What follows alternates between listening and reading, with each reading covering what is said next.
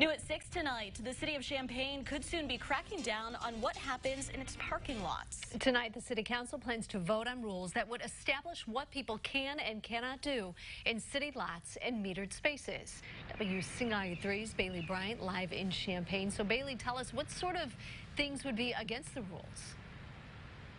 Well, technically, Jennifer, what I'm doing right now, the ordinance says the only thing people should be doing in lots is parking their cars and doing things that relate to that. Now, of course, they didn't have live shots in mind when the city wrote these rules. It was more like safety.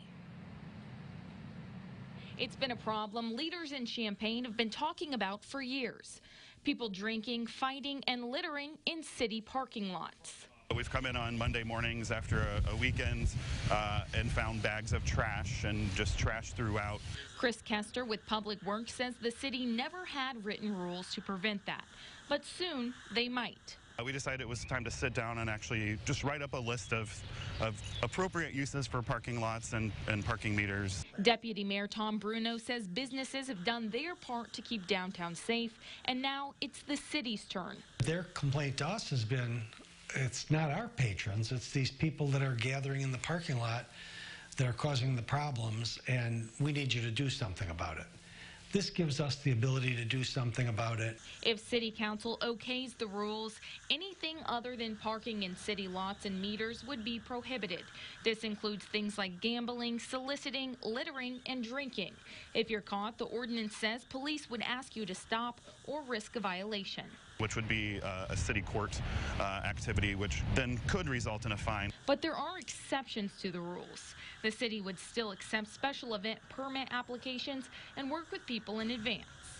If somebody were to say we want to have a rally in that parking lot to support a particular point of view, we would figure out a way to respect that and respond to it.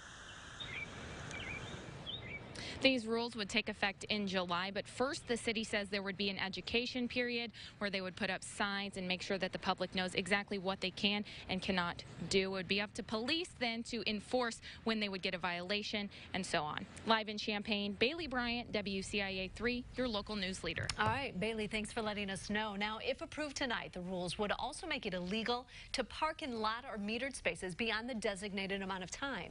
If no time limit is posted, you won't be able to stay in a lot or at a meter longer than 72 hours.